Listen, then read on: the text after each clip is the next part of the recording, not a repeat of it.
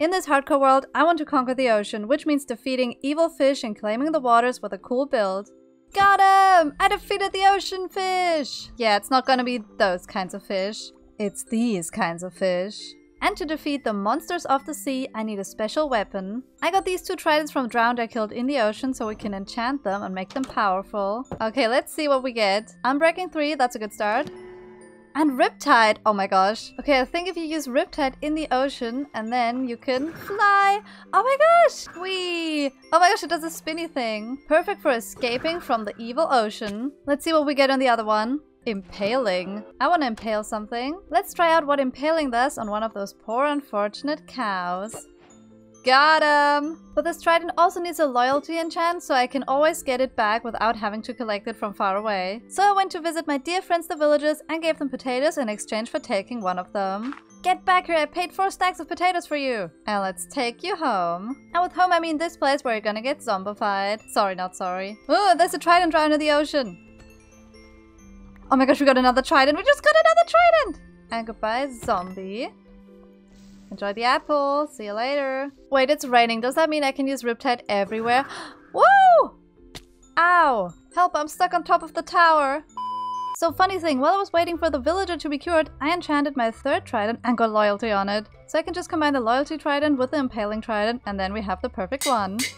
Of course, with mending. Okay, check out this cool trident now. I can throw it and it's always gonna come back to me. Please come back. Yay, I got it back! Which means we don't need this loser anymore. Sorry. But since he's already cured, he's gonna be my fisherman and live in my boat. But now that we have the perfect tridents, I want to build a houseboat on the ocean where I can plot my attack on the Guardian Temple. And I'll also let the villager live in it, I guess. He's a fisherman after all. Ew, he stinks. For the base of the boat, I want to use those steep slate tiles. Let's make a nice boat-shaped platform that is mostly submerged underwater. That kind of looks like a boat shape, right? And now we just gotta bring this upwards a bit. Okay, boat is done, just kidding. And then for the main colors of the build, I want to use warped wood. I still have a stack and a bit in my storage, but I'm also gonna have to use copper. And I have to smelt all of that down. And while the copper is smelting, let's chop some more warped trees down. I'm a bit worried about the blue warped colors looking too blue for the ocean, but we're gonna have to see. Why is this creepy LA spying on me? It's over there. Ah, it saw me! No, go away! You know what? I can make this LA work for me and make it pick up the warp blocks. So I just found this wall of warts and the LA is gonna pick it all up. And then the LA is gonna dump them all in my inventory and I'm gonna dump it in the composter. Not the wood! No! Ah!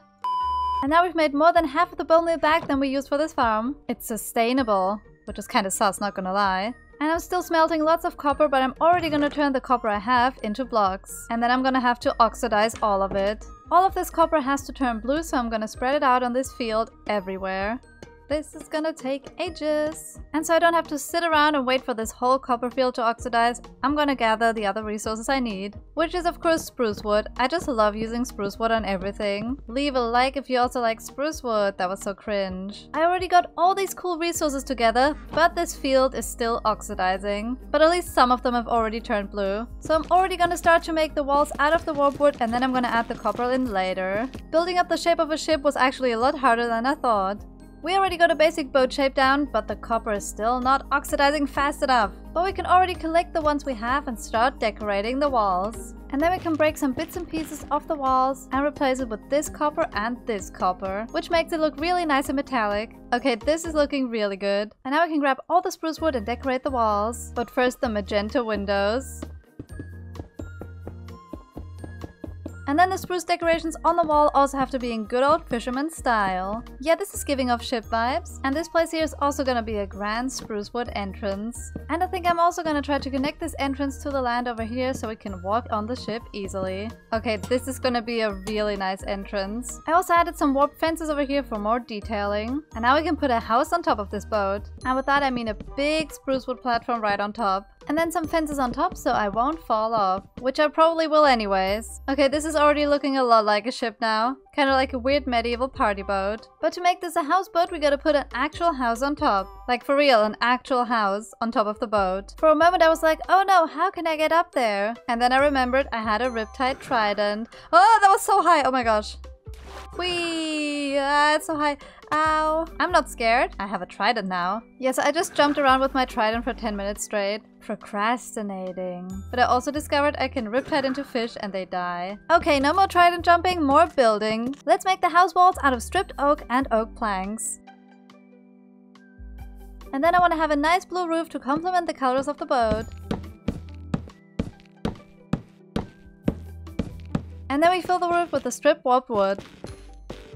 And then of course we also have to change up those plain walls and add lots of spruce decoration. Okay, now take a look at this amazing looking ship. Houseboat kind of thing. I also want to decorate the deck of the ship even more by adding lots of big pots. And I also try to do some sort of steering wheel, but it looks really weird. Don't look at it, it's ugly. And now we just have to make the villager go in the boat. So I'm gonna steal his barrel. Haha, loser. I'm gonna put it in here. Come on villager, go get the barrel. Good boy. Why am I talking to them like they're dogs? I haven't done any interior on this beautiful houseboat yet, but that's because I want to fill it with trophies I got from killing the guardians. So first I guess I have to kill the guardians. I'm not scared. So now we gotta prepare to go to an ocean monument. And I also need to make invisibility and water breathing potions. And I definitely googled how to make them. And the invisibility is done. Now I just have to do the water breathing, and for that I have to destroy this poor pufferfish. I'm sorry little guy. And now we put him in here. These two potions will help us so much. Also, why is there a pig and a camel on the eyebrows of my nether portal cat? Should I try to help them down? Maybe I should. Oops, I'm not gonna do that to the camel. I'm just gonna run away. You saw nothing. And I love making banners to put on a shield for all the different adventures I go on. I already have one for my nether adventure and for my bamboo adventure. And now we also have a trident one, which looks really weird on the shield. But you can kinda still tell it's a trident, right? And I think now we're finally ready to face the ocean monument. And since it's raining, I can just fly there with my trident. I'm scared. Ow. I literally don't even need a boat. I can just use the trident to fly really high. Please don't die, please don't die, please don't die. Oh my god! I'm flying! We're now approaching the ocean monument, and I am definitely not scared. Okay, now I just gotta drink my potions, and then I'm gonna go fight the guardians. Do I have to take my armor off for them to not see me? I'm not scared, I'm not scared. Whoa, there are so many down here. Now I just have to kill 3 elder guardians. Ah! Oh my gosh, that scared me so bad! Oh no! Stupid mining fatigue thing! Ah, I knew it would come, but I didn't expect it. That doesn't make sense. Can I kill this fish? Ow! Ow! Oh my gosh, I'm gonna die, I'm gonna die, I'm gonna die, I'm gonna die. Okay, I'm fine. I can just kill them with my trident. Got him. Ooh, I found a big room full of guardians. Oh my gosh, there's the big guy. I'm scared. And now we shoot the big guy. Got him. Got him again. Go away, small guy. Where did he go? He's hiding in there. What a loser. He's hiding from me. Face me, guardian, evil creature. Got him. And we get cool stuff. Wait, we get armor trims from them? Ah, I got mining fatigue again. Oh no. Oh, that scared me so bad again. I have 2 minutes left on invisibility and water breathing. Now I just need to find the other ones. Guardians, where are you at? I'm not scared of you and you're gonna be dead. Okay, where can you... Ah, ah, oh my gosh, that scared me so bad. Ah, that scared me. Ah, no, he's looking for me, he's looking for me. Die. Got him again. Do I get another armor trim? No. Now just one more. Oh, I'm not here. I'm invisible. Hi, it's me, the trident. I'm gonna drink more potions though, otherwise I'm gonna drown and die. Where are you, Mr. Guardian? There's no escape from invisible trident. Oh, Mr. Guardian. I'm lost. Wait, this is the entrance. Oh, this is a sponge room. I need to come back here later and get them once I don't have mining fatigue. 5 minutes of me screaming and singing and being a creepy assassin later. Found you. Got him. Give me an armor trim, you loser. Got him. Aw, no armor trim. Well, at least we got one. Ah, guardian. And now that mining fatigue ran out, I'm gonna drink my remaining potions and then I'm gonna get all the sponges. And I think in this box is gonna be some gold too. Yes, it's all mine. And I'm gonna take this dark prismarine because it looks so cool. I love how I can now just mine through the walls because I used to get lost so bad. Aha, I found you. And I think you mine them with a hoe, right? Oh yes, here we go. I found another one.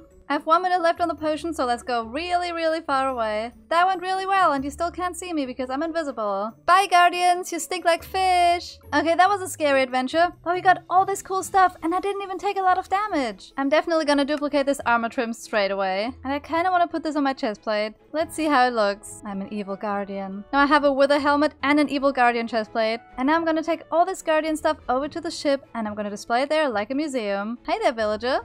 Oh, how he just looked at me! He's so creepy! So I basically went ahead and did the entire interior, and now it looks like an ocean monument museum. We have the prismarine over there, and the sea lantern here, and the armor trim over here, and the wet sponges. It looks so cozy in here, no scary guardians anywhere. And I moved the villager up this ladder in this little room here, so he has his own little space. I wanted him to free roam on the deck, but he kept jumping off in the water. So I locked him in here and gave him a bathtub. Villagers are so weird. No, I don't want to go in the bathtub with you. Go away, villager. Ugh, he's so creepy. And now we have a prismarine museum and a villager house, all in this cozy houseboat. And some of the copper still hasn't oxidized. I hope you enjoyed this hardcore episode. I'll see you next time. Bye! Please don't die, please don't die. Ow. Okay, bye.